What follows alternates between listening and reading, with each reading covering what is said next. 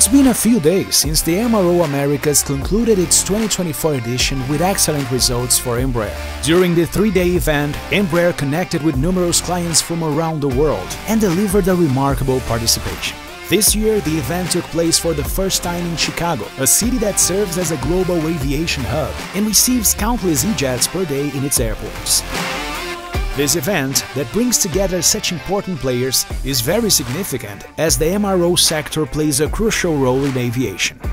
What does Embraer bring to this 20 years of life of the Embraer is we have been with the Embraer product ever since the beginning of its life. When you bring your airplane to us, we use that knowledge from older aircraft or previous checks in order to build a perfect maintenance plan for you. On sustainability, Embraer is also, as of now, applying reverse engineering with our suppliers and customers to extend the lifetime of the components on wing. Passenger experience is really important. For example, we are developing new seats for our passengers, seats that will reduce weight.